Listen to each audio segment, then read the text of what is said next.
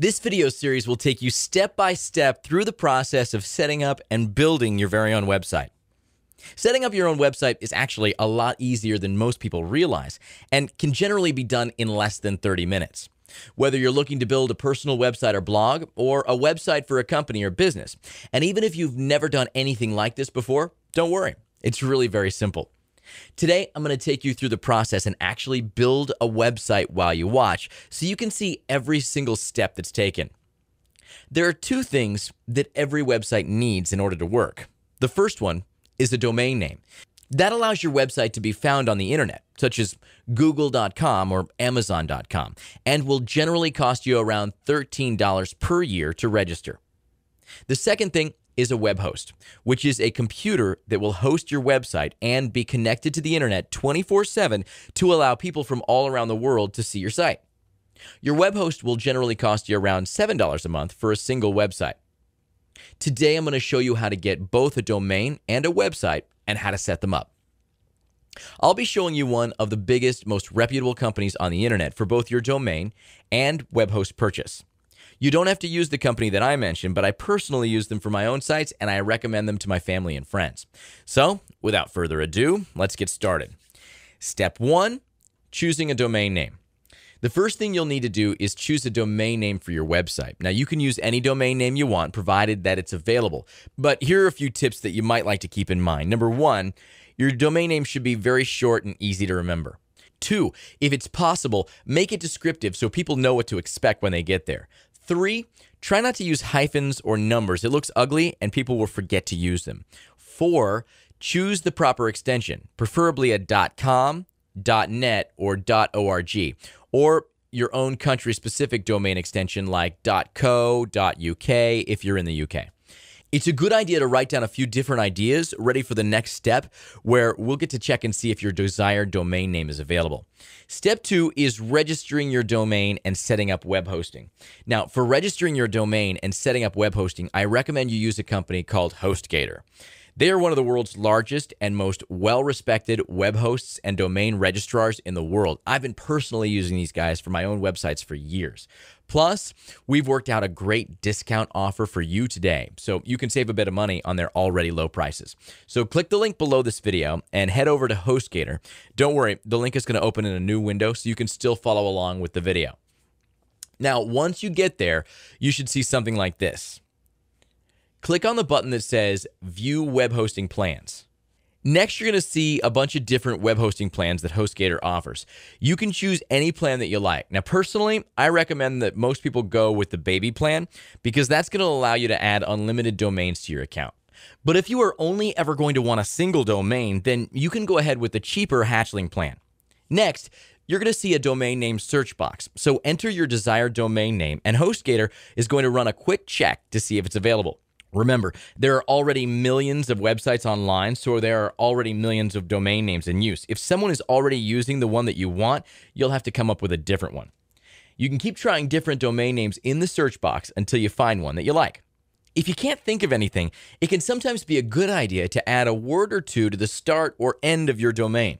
For example, if you wanted to register dogtraining.com and it wasn't available, you could try dogtrainingguide.com or mydogtrainingtips.com or something similar. Once you've found an available domain name that you're happy with, scroll down and choose your web hosting package and billing cycle. Again, it's up to you, but remember, the longer hosting you pay for, the cheaper it gets. Next, you'll need to enter a username and password for your account. Make sure you write these down somewhere and keep them safe. Then you'll just need to fill out your billing information.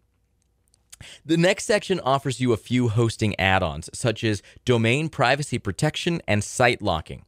You can have a read about each one of them and decide for yourself if you want to add them. But none of them are required to get your site up and running. They just add a bit of extra security to your website. The next section is important. As I said earlier, we've arranged a special discount of an additional 25% off for users of this website. So enter the words website tutorials without a space in the coupon code box and click validate. Then you just need to double check that all the details are correct and click the create account button. In just a few minutes, you'll receive a confirmation email from HostGator telling you that your new domain and web hosting are set up. So once you get the email, you can continue with the next step. How to install WordPress on your website. Okay, so you now have your domain name and web host all set up and ready to go. Next, we're going to show you how to install WordPress. WordPress is a free platform that's been commonly used by bloggers and site owners for many years. It basically allows you to build websites without needing any coding or design skills. It's highly customizable, user-friendly, and really is the best way to build your website. HostGator makes it very easy to install WordPress, so I'm now going to take you through the installation process. First, you're going to need to log in to your website control panel. You can do this by opening up a browser window and typing your new domain into the address bar with a / and the word cpanel after it. So it's going to look something like this: www.yourdomain.com/cpanel. Now, obviously, you'll replace the word yourdomain.com with your domain name. You will then be asked to enter a username and password, which you can find in your HostGator welcome email. So enter those, and you'll be taken to your control panel, which will look something like this. Now, there are lots of things you can do from within your control panel. You can set up email accounts, check your site's visitor statistics, upload files, and a range of other things. But for this tutorial, we're just focused on setting up WordPress. So scroll down until you see the Fantastic Deluxe logo and click on that. Next, you want to click on the WordPress link in the left side menu. Then click New Installation. Now, you just need to fill in a few details for your site. The first box labeled Install in Directory, you can just leave blank. Then you need to enter an admin username and password to manage your site. They can be anything you like, but remember, again, write them down and keep them somewhere safe. The next section labeled Base Configuration can again be left blank. Then click on the Install WordPress button. You'll then see a confirmation page, so just click the Finish Installation button, and that's it. You're done. You can now visit your domain, and you'll see the standard WordPress install on it. Congratulations! You now have a basic website up and running. See, it really wasn't that hard, was it? Next, I'll show you around WordPress, how to configure, customize it, and use it. Once you have the default WordPress installed on your domain, you've technically built your first website. You can use this default WordPress install as is, if you like, or you can customize it with themes and plugins that will allow you to build any type of website you want. Now, there are thousands of ways to customize your WordPress site, but for this tutorial, I'll just show you a few of the basic things that you need to know.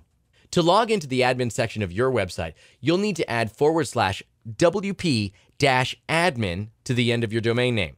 It should look like this: www.yourwebsite.com/wp-admin. You'll then see this login page where you enter the WordPress username and password that you created when you installed WordPress. Now, once you've logged in, you'll see your dashboard. This is where you can manage your website from. It's a good idea to familiarize yourself with this interface, as you'll be using it a lot when managing your website. On the left-hand side, you can see a lot of submenus that all serve their purpose, but for now, let's only focus on the most important ones. General Settings. If you click on the Settings tab, then General, you'll be taken to a page where you can set up the basic things on your site, such as the name of your website, called Site Title, a tagline, and your contact email address. Once you're happy with these settings, click Save Changes. Next, let's have a look at the Posts tab.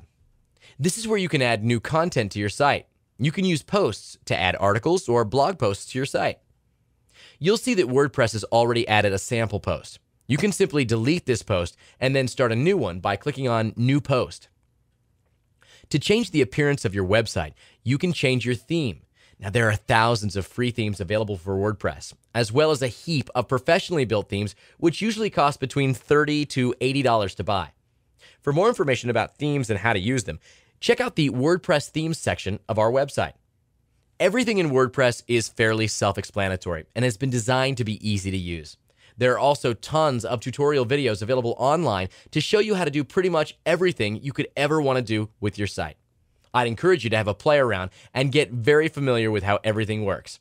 So that's about it for this tutorial. I hope you've been able to follow through this video series and get your website up and running. We'll be adding more tutorial videos to our site to show you how to customize your site and do various other things. So keep an eye out for those. Thanks for watching.